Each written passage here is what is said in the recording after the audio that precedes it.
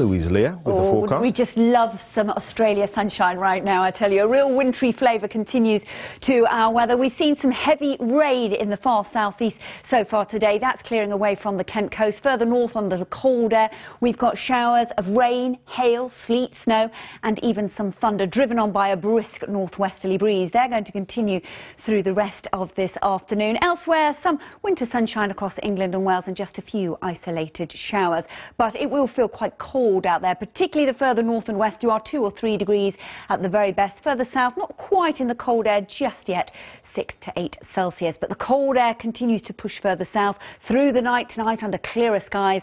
It really does turn quite cold and we'll continue to see widespread showers through the north and west. Even if there fall as rain on those temperatures falling away, there could be some freezing surfaces out there. And we've got this fairly organised line of showers from that weak weather front first thing on Saturday morning. So icy stretches could be an issue as those showers continue to drift their way steadily east. They'll clear away by coffee time on Saturday morning and then a slight contrast into the afternoon, a little quieter, sunny spells, winter sunshine around, a few showers, but a cold feel out there, 2 or 3 degrees at the north, 4 to 7 further south.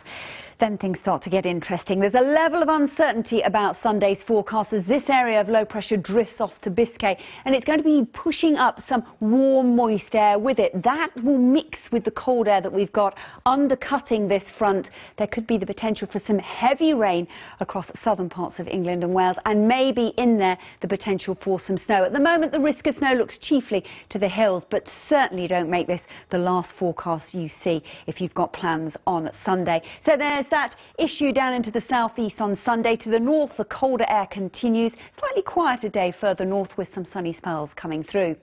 So to summarise the weekend for you then, staying cold, sunshine and wintry showers on Saturday. Then we have a north-south divide as we move into Sunday. The sunshine and showers continue, albeit few and far between. Heavy rain is a potential to the south and that question mark about the snow. And just then, to add insult to injury, if you're commuting early Monday morning, take note. This is going to be the coldest start that we've seen as temperatures are as low as -14 where that lying snow continues to sit in Scotland. Winter woolies at the ready. That's it, Clive. Take care.